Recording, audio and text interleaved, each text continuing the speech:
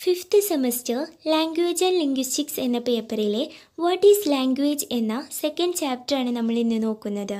Once again, welcome all of you. In this class, we are going to discuss about linguistics. What is linguistics? എന്നതിൻ്റെ introduction പാർട്ടാണ് നമ്മൾ first പറയുന്നത്. മലയാളത്തിൽ linguistics എന്ന് പറഞ്ഞാൽ ഭാഷാശാസ്ത്രം എന്നാണ് അർത്ഥം.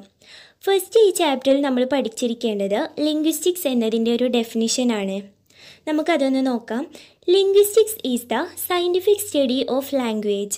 Linguistics ഭാഷാശാസ്ത്രം is the scientific study of language. ഒരു ഭാഷയെക്കുറിച്ചുള്ള ശാസ്ത്രീയ പഠനമാണ് എന്ത് ലിംഗ്വിസ്റ്റിക്സ് എന്ന് പറയുന്നത്. ഏത് ഭാഷയെ പറ്റിയുള്ള പഠനമാണ് ലിംഗ്വിസ്റ്റിക്സ് എന്നതിൽ നിങ്ങൾക്ക് ഡൗട്ട് ഉണ്ടാകാം. ലിംഗ്വിസ്റ്റിക്സ് ഏതെങ്കിലും ഒരു പെർട്ടിക്കുലർ ലാംഗ്വേജിനെ പറ്റിയുള്ള പഠനമല്ല. എല്ലാ ഭാഷയെ പറ്റിയും ലിംഗ്വിസ്റ്റിക്സ് പഠിക്കുന്നുണ്ട്.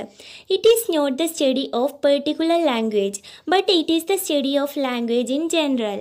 ഒരു ഭാഷ എങ്ങനെ ഉണ്ടാകുന്നു, എന്തെല്ലാമാണ് ഭാഷയുടെ സവിശേഷതകൾ, എന്തെല്ലാമാണ് ആ ഭാഷയുടെ സ്ട്രക്ചർ, ഘടനകൾ എന്തെല്ലാം എന്നതിനെക്കുറിച്ചെല്ലാം ലിംഗ്വിസ്റ്റിക്സ് പഠിക്കുന്നുണ്ട്.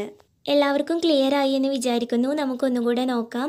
What is linguistics? Linguistics is the scientific study of language. It is not the study of a particular language, but it is the study of language in general. Next നമ്മൾ പറയുന്നത് who is the linguist? ആരാണ് ഭാഷാ പണ്ഡിതൻ? അതിന് നമുക്ക് കുറച്ച് points ഉണ്ട്. അതിൽ ഫസ്റ്റ് പോയിൻ്റ് എന്ന് പറയുന്നത് A linguist studies lots of different languages. അതായത് ഒരു ഭാഷാ പണ്ഡിതൻ ഒരുപാട് വ്യത്യസ്ത ഭാഷകൾ പഠിക്കുന്നുണ്ട്. Second point A linguist studies how children learn language. ഒരു ഭാഷാ പണ്ഡിതൻ എങ്ങനെ കുട്ടികൾ ഭാഷ പഠിക്കുന്നു എന്നതിനെക്കുറിച്ചും പഠിക്കുന്നു. തേർഡ് പോയിന്റ് എന്ന് പറയുന്നത് എ ലിംഗ്വിസ്റ്റ് സ്റ്റഡീസ് കോൺവെർസേഷൻസ്, സംഭാഷണങ്ങൾ. അതായത് നമ്മുടെ സംസാരത്തെ പറ്റിയും ഒരു ലിംഗ്വിസ്റ്റ് അതായത് ഒരു ഭാഷാ പണ്ഡിതൻ പഠിക്കുന്നുണ്ട്. Fourth one A linguist studies language structure. ഭാഷയുടെ ഘടനയെ പറ്റിയും ഒരു ലിംഗ്വിസ്റ്റ് പഠിക്കുന്നു. And last one A linguist studies speech sounds. Speech സൗണ്ട്സിനെ പറ്റിയും ഒരു ലിംഗ്വിസ്റ്റ് പഠിക്കുന്നുണ്ട്. സ്പീച്ച് സൗണ്ട്സ് എന്താണെന്ന് നെക്സ്റ്റ് ചാപ്റ്റേഴ്സിലായിട്ട് നമ്മൾ പഠിക്കുന്നുണ്ട്. നെക്സ്റ്റ് നമ്മൾ പറയുന്നത് scientific nature of linguistics. What are the major aims of linguistics? ലിംഗ്വിസ്റ്റിക്സിൻ്റെ പ്രധാന ലക്ഷ്യങ്ങൾ എന്തൊക്കെയാണ്? Linguistics has 2 major AIIMS. 2 പ്രധാന ലക്ഷ്യങ്ങളാണ് ലിംഗ്വിസ്റ്റിക്സിനുള്ളത്.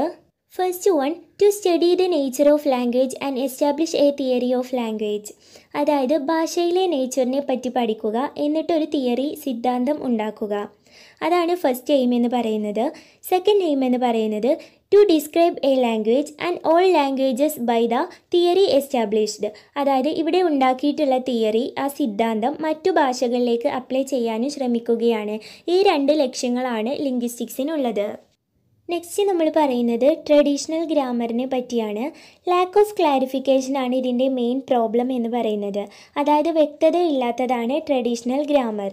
നമ്മൾ പഠിച്ചിട്ടുള്ളതാണ് നൗൺസ്. എന്താണ് നൗൺ എന്ന് പറഞ്ഞാൽ? ഒരു വ്യക്തിയുടെയോ ഒരു വസ്തുവിൻ്റെയോ ഒരു സ്ഥലത്തിൻ്റെയോ പേര്. ഈ ഒരു ഡെഫിനിഷൻ നമുക്ക് തന്നിട്ടുള്ളത് ഈ ട്രഡീഷണൽ ഗ്രാമേറിയൻസ് ആണ്. ഫോർ എക്സാമ്പിൾ മനുഷ്യൻ്റെ ഫീലിങ്സ്, ലവ്, ഹേറ്റഡ്, സിമ്പതി, ഇവയൊക്കെ നൗൺസ് ആണ്. എന്നാൽ ഇവയൊന്നും ഒരു വ്യക്തിയുടെ പേരോ വസ്തുവിൻ്റെ പേരോ സ്ഥലത്തിൻ്റെ പേരോ ഒന്നുമല്ല. എന്തുകൊണ്ട് ഇങ്ങനെ വന്നു എന്നത് ഡിഫൈൻ ചെയ്യാൻ ട്രഡീഷണൽ ഗ്രാമേറിയൻസിന് സാധിച്ചിട്ടില്ല.